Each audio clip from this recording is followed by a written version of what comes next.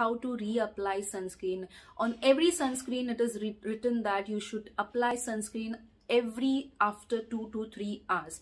Now if you apply sunscreen, you top it up with a makeup, it's very difficult to reapply sunscreen because your makeup will all fade away. So in those cases, how should you reapply sunscreen? You can reapply sunscreen in a form of compact powder.